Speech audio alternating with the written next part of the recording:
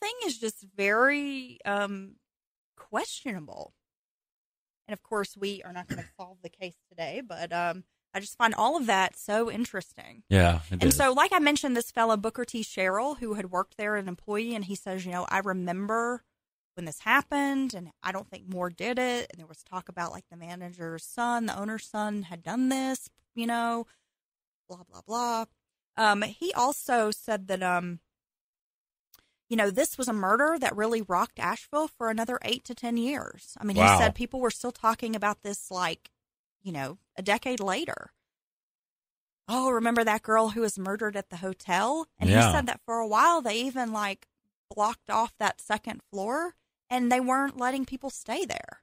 Wow. And that once they even opened up the second floor to that hotel, that they wouldn't rent that room out. That room was off limits for, like, years. Wow. Yeah. And, of course, doing some digging online, there's alleged rumors, of course, that the hotel is haunted because yes, of this of course. murder. Well, what I thought was pretty interesting is that there was, back in the day of the 30s and 40s, there was a, a radio show that would come on the air.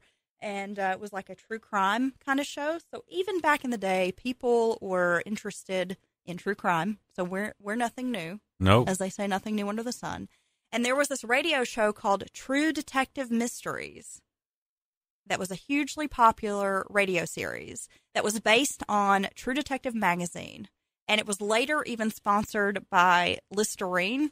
Oh. So it was like a big deal. Yeah. Well, in 1937, so July 1937, which was just, about a year after this case had been in the news and been a big story, the True Detective Mysteries actually did an episode on the Helen Clevenger case.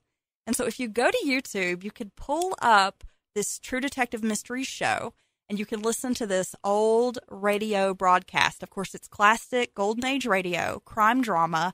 You can definitely tell it's from AM radio.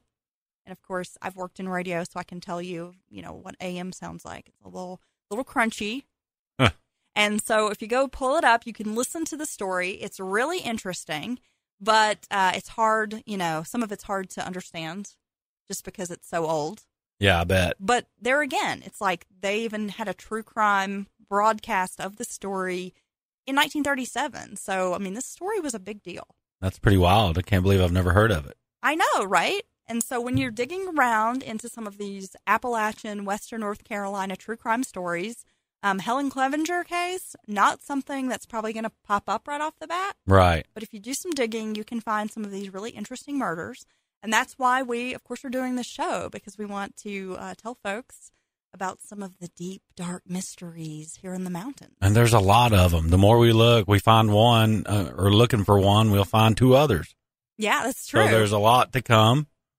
And we have some in the works that are pretty grisly, pretty vicious murders. And so we'll keep working on those.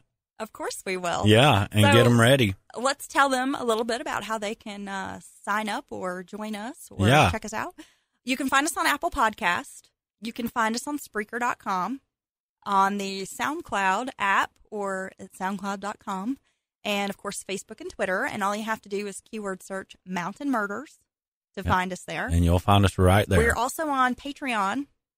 And, if you feel compelled to throw us a couple of bucks to help out with the show, people seem to have this great idea that if you do a podcast, you're, like, rolling in money.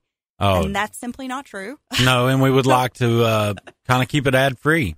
Yeah. So we would like to do that. But being able to have a couple bucks, that helps with, like, the hosting, you know, and that kind of thing.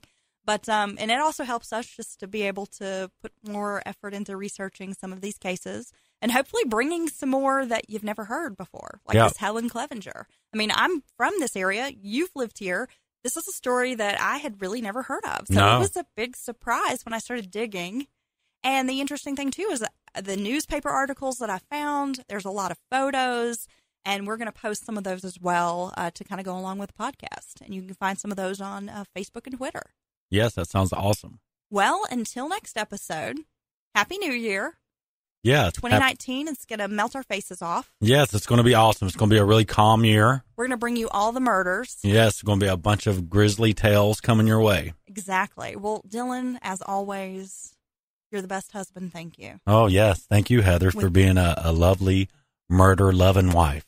Thanks. I know. Without my impeccable research and your golden, I don't know, color that you bring to the show. Yeah, I'm just the everyday guy.